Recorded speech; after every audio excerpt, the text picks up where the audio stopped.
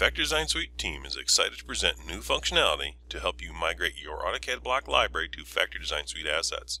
Very often our users have a block library. This new functionality allows you to quickly convert all those blocks to Factory Design Suite assets. After starting the command, you can select an entire folder that contains blocks or a drawing that contains several blocks. Select the library location and select OK. The command will publish all the selected blocks into assets. You can either keep the block name or change it prior to publishing.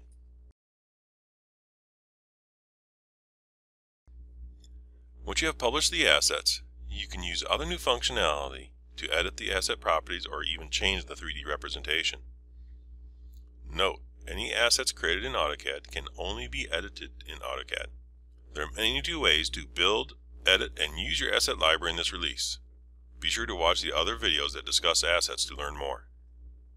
Thanks for watching. Please send any comments to fds.beta.feedback@autodesk.com.